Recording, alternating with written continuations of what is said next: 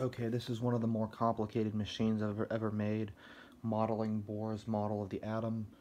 The backboard is digital to analog and analog to digital conversion, and the nonlinear functions are worked on this Arduino. This board is timing and stores the analog constants on these potentiometers and one or two over there. These work integration of acceleration to velocity, velocity to position. The output goes to the scope on the X and Y channels, which is how this is wired. It's an XY Cartesian system, and then the inputs, of course the positions, go back to this board, which determines the force function. So Mr. Bohr said that the angular momentum of the electron at the point here is quantized. In effect, it follows a nice orbit.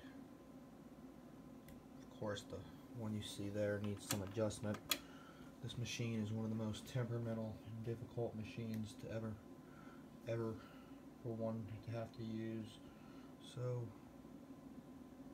what you can do is just adjust it.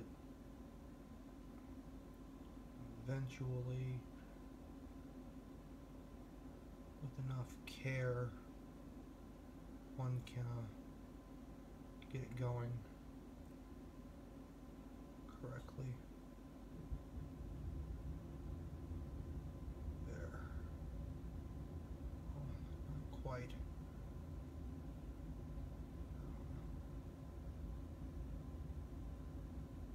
That'll suffice for now. If you toy with the adjustments, you can get better results. It's rather tedious. So we're going to say that's the inner orbit.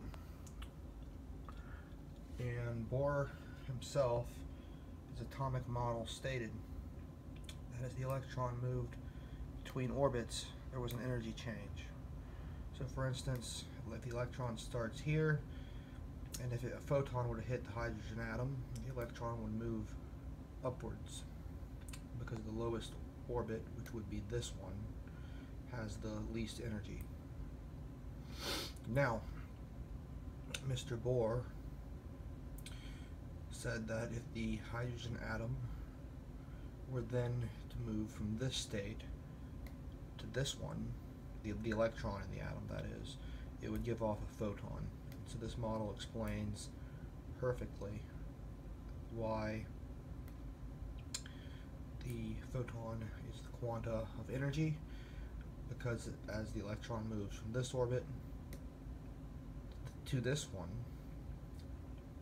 the effect is that the energy change is a multiple of Planck's constant. Therefore, only certain photons can be emitted or absorbed. So for instance, it would absorb one as it goes from here to there, and as it goes from here to here, it will have emitted one. This is at the lowest energy, and subsequent orbits would be higher. On this plot, the time has been greatly scaled, and each division here is 2 Bohr radius. So in principle, this would have a radius of 1, this one here, and this one of 4. In Bohr's model, the orbit diameter is a square of the quantum number. I hope this was interesting, definitely using the Arduino Nano for the timing and the Mega for the floating point nonlinear force functions. Overall, one of the more complicated and temperamental projects I've ever had to work with. Thank you for watching.